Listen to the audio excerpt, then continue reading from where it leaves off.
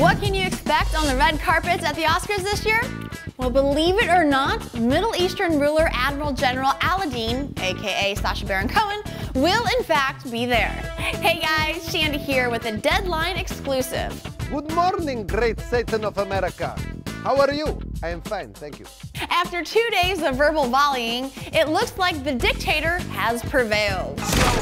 As of this morning, Cohen and his alter ego, General Aladeen of the Middle Eastern country of Wadiya, were banned from the red carpet at this Sunday's Oscars ceremony. I warn you that if you do not lift your sanctions and give me my tickets back by 12 p.m. on Sunday, you will face unimaginable consequences! But just minutes ago, Deadline.com reported that the Academy of Motion Pictures Arts and Sciences has allowed Sacha back in, and he'll be allowed to go on the carpet as Aladeen. Nice. I made that up.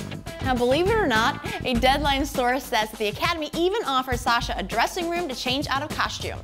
Earlier today, the dictator called into NBC's Today Show to vent his frustration. I paid Hilary Swank $2 million to be my date, and she will not refund a penny.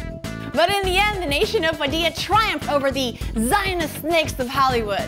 Aladeen was even giving a parking pass, posting on his website, "Today Oscar, tomorrow Obama." Death to the West, death to America, and good luck, Billy Crystals. You're fantastic. Well, that's all we have time for. I'm Shandy.